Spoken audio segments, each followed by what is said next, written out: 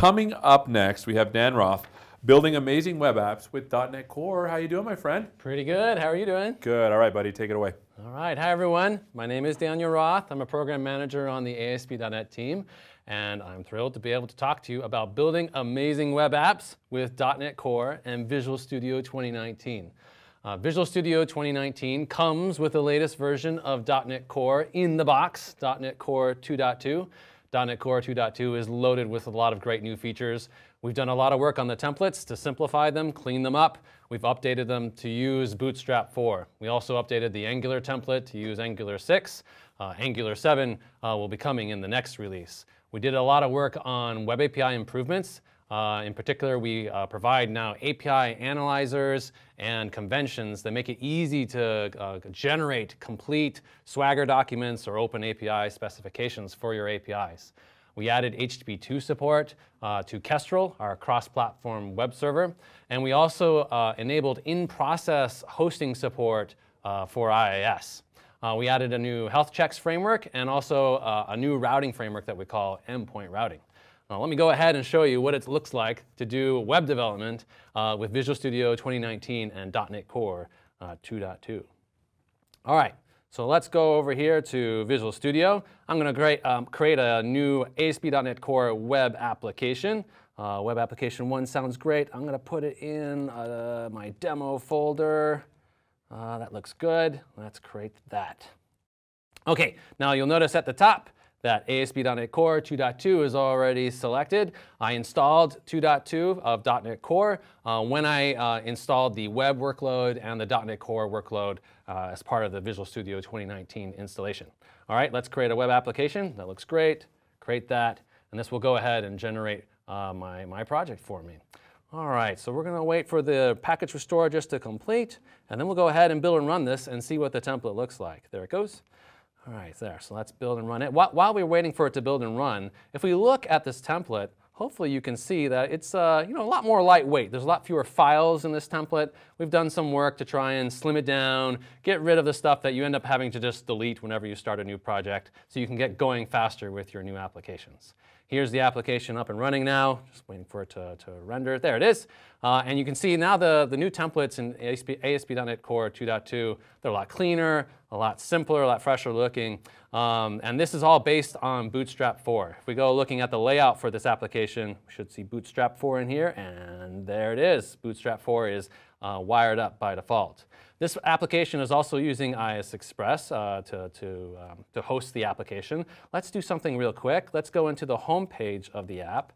And what I'm going to do, let's add a header here, and let's print out the name of the current process that the app is running in. So diagnostics process, get current process, and then the process name. There we go. So let's just save that.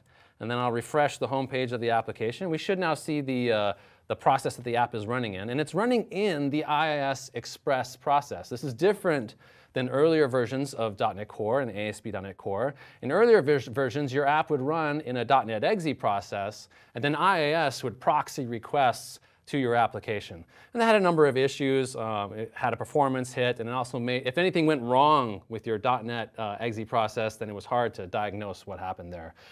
Starting in .NET Core 2.2, you can now host your ASP.NET Core apps directly in the IIS process. Much better performance, much easier to debug and diagnose issues. So that's great.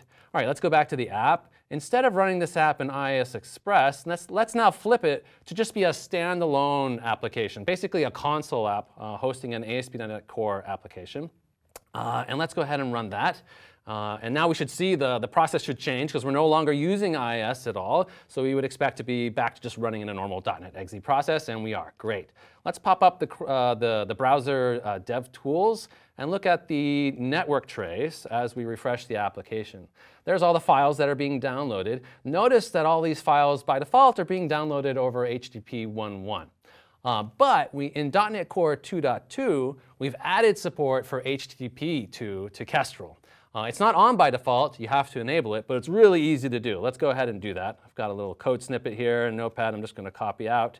Let's grab that and then go back to the application.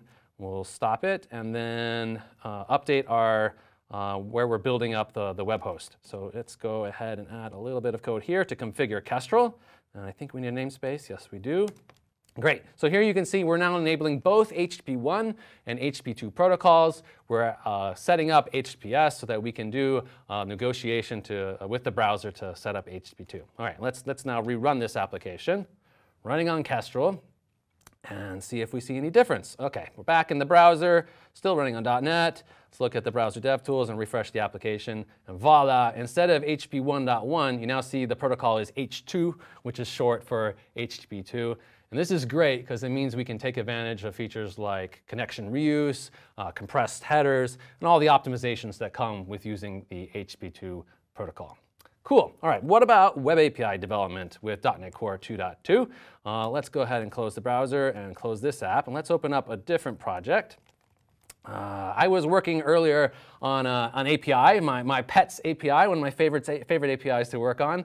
This is an API intended to manage a list of pets, that you can add pets, get the full list of pets, and so forth. Simple CRUD operations. I already started a little bit here. I defined my model type. Here's my pet class. It has an ID and a name. OK, now I want to create an API controller based off of this model. So I'm going to use Visual Studio to help me do that. Let's add a new controller. All right, and I'm going to create an API controller with actions using Entity Framework. So Entity Framework will be used to actually store the pet data. Let's add that. For the model class, let's use pet. I already have a data context class that I'll just reuse. And for the controller class name, pets controller sounds great. So we'll go ahead and generate that. Now Visual Studio is going to take care of generating for me an entire API controller class with action methods that match all the standard CRUD actions like get, post, put, and delete. And all the code for interacting with Entity Framework Core is already done for me. So that's great. So I've got my API all set to go here. Now I've also already gone into this project and enabled Swagger generation, or Open API spec generation, which is sort of the newer name. To do that, I use a great open source community project called Swashbuckle. You can see here that I've got the Swashbuckle package added to this application already, swashbuckle.ASP.NET Core. And then if you go into startup, you can see that I've already wired it up. Added the Swagger generation services, and then down below in my configure method, added the endpoints for generating the Swagger document and exposing the Swagger UI. So I should be able to now just run this application and see the default Swagger UI showing me the my new API resource. Let's see if that works. OK, great. We're at the Swagger UI, and there's my Pets API. Awesome. And there's the default values API that just comes with the template. And if we look through this, we see all the things we expect. We can get the list of pets. We can post new pets. We can get individual pets, delete them, and so forth. All right. But something doesn't look quite satisfactory, quite complete. Like if we look at, say, the post action, in the responses section, it says that this thing basically always returns 200 OK. I'm pretty sure that's not the case. Like there might be, errors, validation errors, or I'm pretty sure that normally in response to a post, you would say, well, a resource has been created. You've posted a new resource, 201 created. Here's the URL to the new resource. But that's not here. That's not missing. Is it in the code? Well, let's go look at our pets controller again and look for the post action.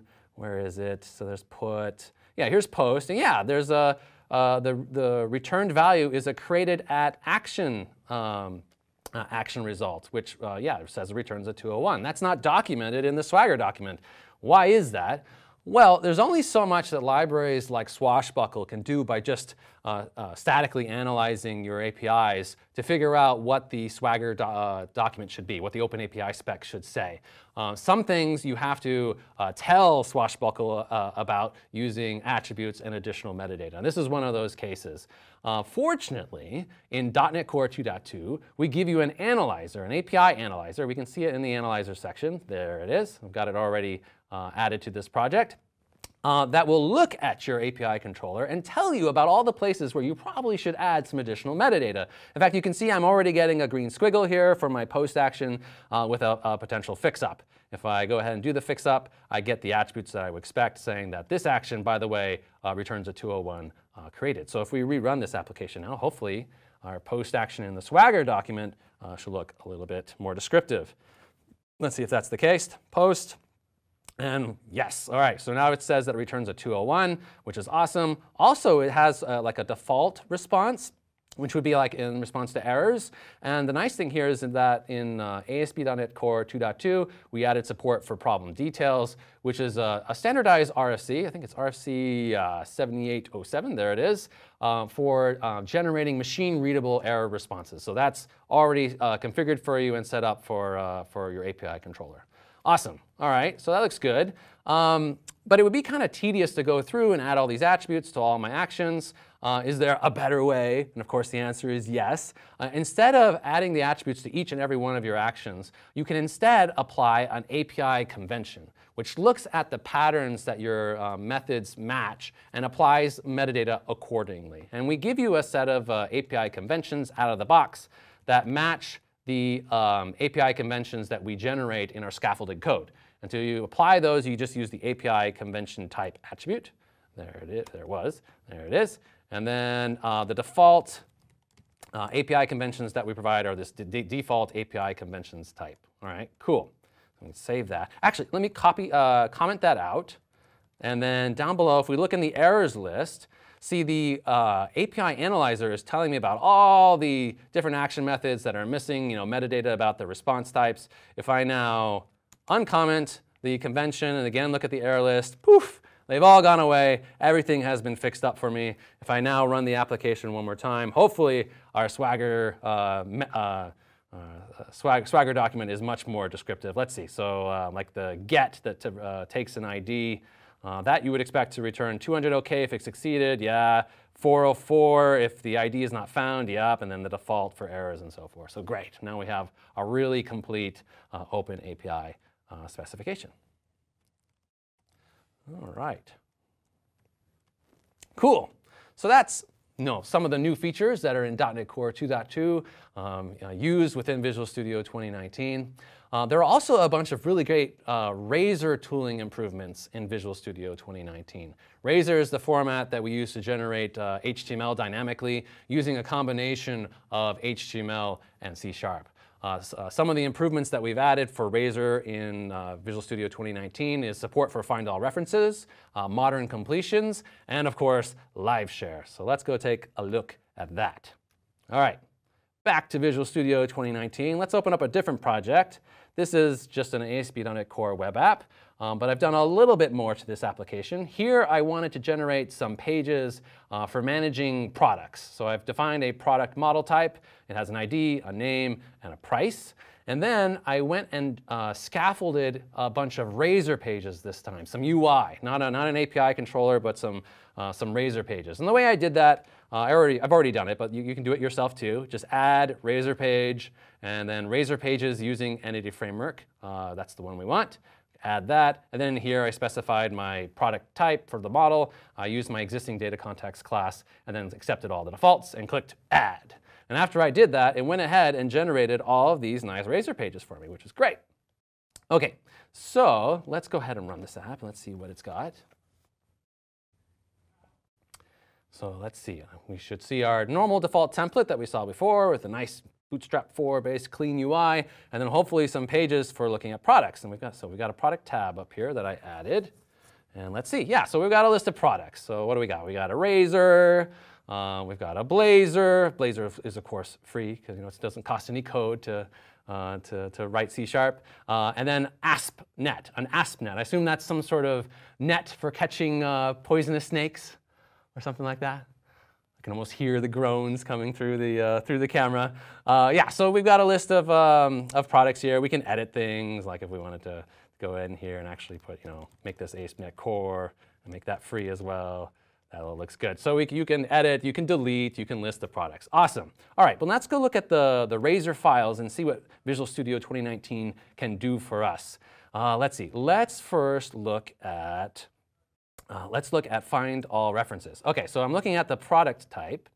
And you can see through code lens that it's telling me all the places where the product type is being used. And if I just look at the type, it shows up in all these C# files. These are all the code behind files for the Razor pages. That's the way Find All References has always supported that. That's normal and expected. But what's really cool now is that if I look at one of the members for my product type, And let's expand that a little bit so we can see it better. Now we can see all the places where that member is being used in Razor files. Like here's the exact line where that property is being used. So find all references now works with Razor, which is great. What else? So let's go into the index page for this application. Let's say we wanted to add a directive, like let's add an inject directive for like injecting a service into this page. If I start typing @in, I of course get completions over Razor directives and all the C# stuff. But the nice thing is because we're in Visual Studio 2019, oh sorry, let me start that again. Because we're in Visual Studio 2019, we are using the new modern completions infrastructure. So I can actually filter the completions by just the Razor directives. You see that? It says Razor directives on that button. And so I get just Razor directives when I type that. Okay. Let's go back to the @in and filter the Razor directives, and then we can complete it. Awesome. And then you could type your type here and so forth. So that's modern completions with Razor. Lastly, what if you need some help with your ASP.NET Core project and you're working with Razor pages or views and you want help from your buddy? Well, you can do that using Live Share now. So I'm going to go ahead and set up a Live Share session for this Visual Studio instance. Okay, let's go ahead and do that. And this should then copy a URL to the clipboard. Yep, there it did. That I can now share with my buddy who can help me out. Now, to emulate my buddy, I'm just going to open up another Visual Studio 2019 instance.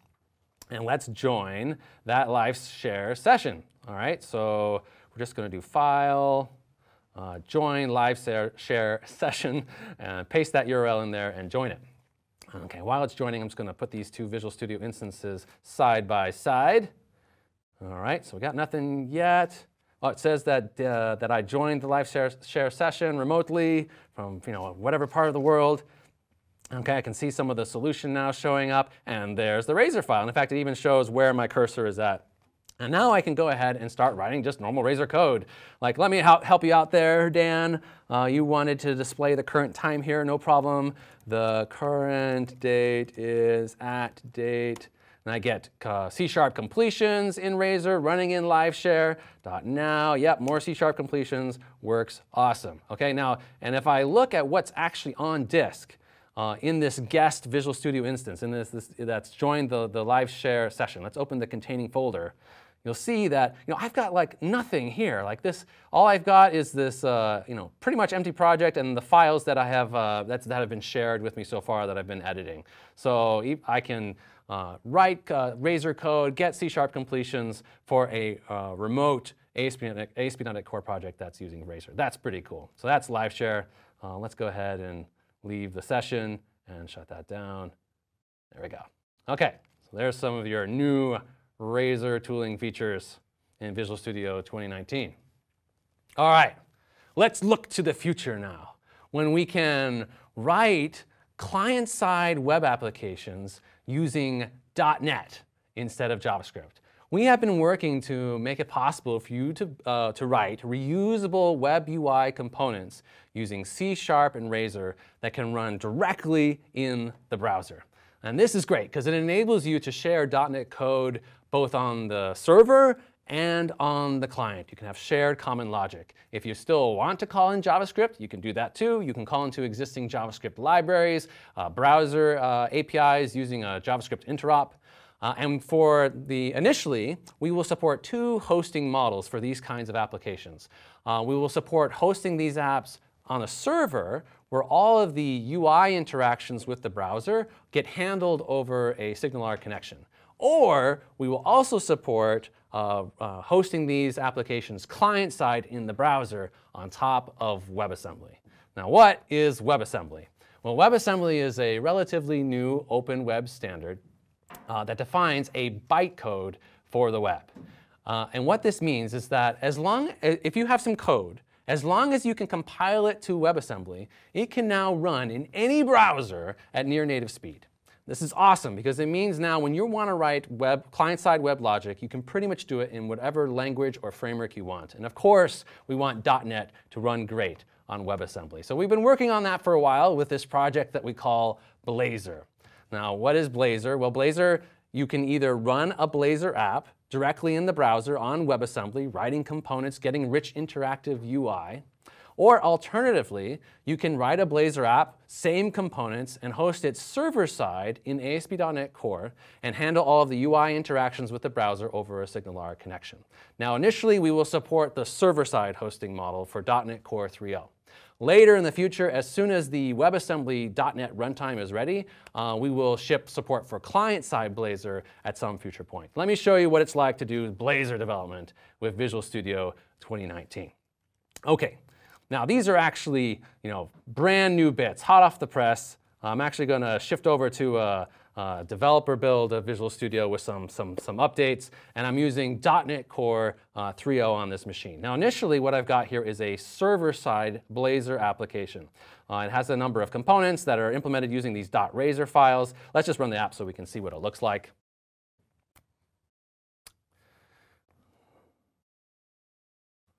All right, so compile and get it running.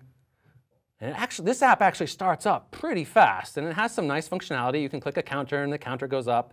You have a fetch data page that's retrieving some data and then rendering a table. And then we have sort of a blank to-dos page. Now, normally, to get this type of behavior where you have interactivity, where I click a button and the UI just updates without a page refresh, normally you'd have to do that using JavaScript. But I didn't write any JavaScript to write this application. It was all implemented in C# and Razor. Here's the counter component. It has a page directive at the top to say that this is a routable component, then some normal HTML markup. We use some Razor syntax to write out the current count. Then we have a button with an on-click handler. Normally this would be JavaScript, but we're using Razor syntax to say, no, I want to run some C# code here. Here's the method that we're going to call every single time that button is clicked. Let's actually run this in the debugger.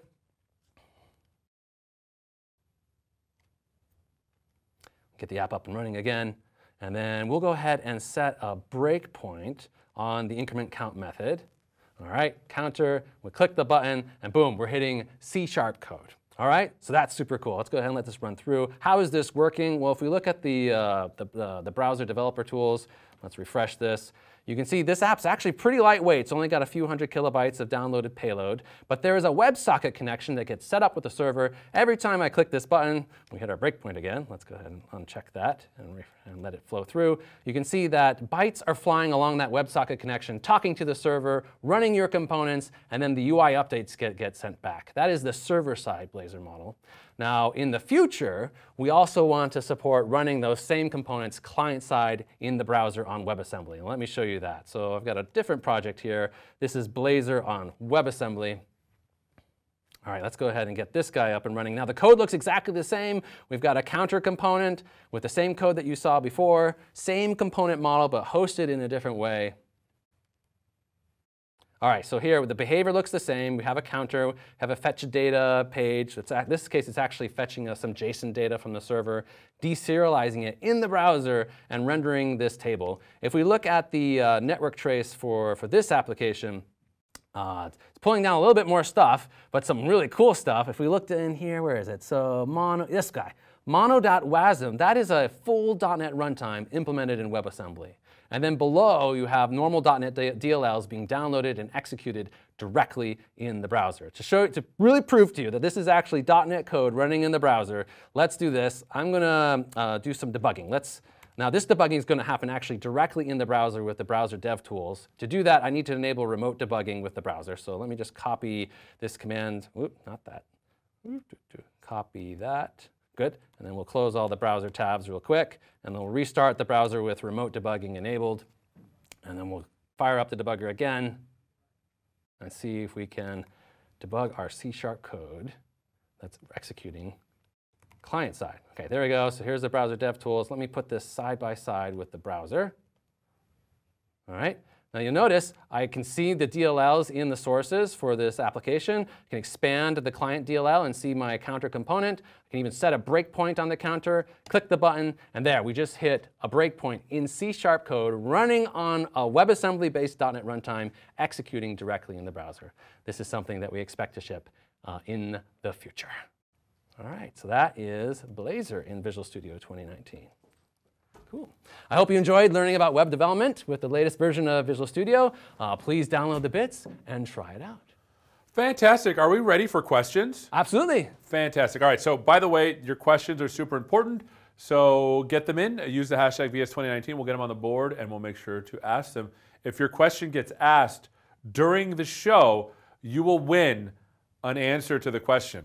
Hopefully. Well, hopefully. Oh, yeah, right. We'll do our best. Hopefully. All right. So here is Aniket. I think I got the answer right. Talk about new CSproj file. Is there a new CSproj file, or is it the same as old? I mean, well, there is a sort of a newer flavor of CSproj that we use in .NET Core applications that is much lighter weight. Like, there's not much going on in the CSproj files that were in the applications that I created.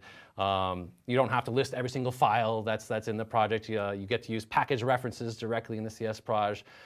Yeah, we've done a lot of work to try and make CSproj cleaner, lighter weight, easier to use. Fantastic. From Cal, when do you recommend to use Razor Pages versus MVC? I feel like that question, maybe you can help clarify. They're both great. They're both awesome technologies. So Razor Pages was introduced later, and it's actually built on top of MVC. It's kind of a non-question, because if you're using Razor Pages, you are using MVC. Every Razor page is actually running on top of the MVC infrastructure. Razor Pages is kind of nice because it's a page-based model. If you want a page, you just create a page, and then the route for that page is just the place of that page on the directory, on the folder structure. MVC gives you a little bit more, I would say, decoupling in terms of how your project is structured, where your views are over here and your controllers are over there. A lot of people really like that model. But both are great, both are testable, both can scale to large applications. I think Razor Pages is probably an easier place to start. If you haven't done any development with MVC before or ASP.NET Core, I would probably start out with Razor Pages. It's basically do whatever makes you happy. That's true. And whatever you would like to maintain. I think you'll be happy with either of them. Yeah, whatever you'd like to maintain. All right, so from Remy, Swagger looks great, but is there a way to automatically create model classes based on Swagger endpoint, just like the old good one, add service reference? Just asking because I'm pretty sure it's possible in VS 2019. So there is some support for code generation in Visual Studio 2019 for doing client code generation based on an open API spec or a Swagger document. We're actually working on a major turn of the crank on that infrastructure for the .NET Core 3.0 wave, where we will have really great support for doing MS build-based code generation from your API. So it'll be really easy to, on every build, we'll generate the code. It'll always be up to date. We're actually working with a bunch of really good community projects on that as well. The NSwag has some functionality that we're leveraging for this feature. Yeah, there's stuff that's coming. Awesome. Next question. Is Blazor now officially in more than just the nice to have, maybe in a pre-alpha mode? I air quoted that for you as he was watching. And fully supported in the new VS version? So Blazor started out as an experimental project, right? We were playing around with WebAssembly. Could we get .NET to work on WebAssembly? Is that even possible? We weren't even sure if people wanted it. We've been doing that experiment now for a little over a year. We're pretty much at the tail end of that experiment, where we're pretty sure that A, yes, absolutely, we can do this, and B, a lot of people tell us that they really would like it. It's still technically experimental right now, but I can sort of see the end in sight soon for the experimental phase of Blazor. The model of taking the same components and running them server-side, where you manage all the UI interactions over a SignalR connection, we call that server-side Blazor. That is shipping in .NET Core 3.0, absolutely. Like when .NET Core 3.0 ships, you can use that in production. That will probably come first. And then as soon as the WebAssembly-based .NET runtime is ready, we will then have production-ready support for client-side Blazor running in the browser on WebAssembly. I was there at NDC Oslo when Sanderson was like, hey, do you want to see some code I wrote? Just a demo, just a little demo I did over the weekend. He was p-invoking into JavaScript files because that's what you would do with Blazor, right? I mean, I was like, that's, oh, my goodness, yes, that's what it would be. And all I know is it was Fowler and Edwards, we were all just sitting there like this. What is this? And so it's pretty cool that it's advanced all the way to where I'm seeing a lot of people uptaking this. Pretty exciting, I think. Yeah, we're excited about it. Speaking of that, having spoken of, my English is terrible today. Ala, what is the expected arrival date for Blazor on the client? Well, we don't have a officially publicly announced release date. I can tell you that the client Blazor support won't be available with .NET Core 3.0. Like, we'll ship .NET Core 3.0 first, and then Blazor client side I expect will come sometime later. How soon later is what we're actually really actively working on right now. Like, it really depends on how fast can we stabilize and mature the WebAssembly story for .NET All App. Stay tuned for that. Like, hopefully we'll have answers to that question that are more concrete in the near future. Fantastic. Just 2 more questions. Will there be interop between WebAssembly and JavaScript to allow for continuous delivery replacement of application functionality? So you can, there's probably 2 questions in there. You can, of course, call into JavaScript from WebAssembly. That works. You can call from .NET code into any JavaScript library, any browser API. In fact, you can even take those libraries written in JavaScript and sort of shrink wrap them in a .NET API wrapper, ship them as a NuGet package, and now anyone can call that library as if it was written in C# and .NET. There seemed to be some hint in that question that they also wanted to be able to sort of like dynamically update parts of the app. That is more like a hot module reload kind of semantic. That is something that we have been talking about and looking at potential solutions. Nothing really concrete to share on that yet, though. Awesome. Well, we're going to finish with that. Thanks so much, Dan, for spending some time with us.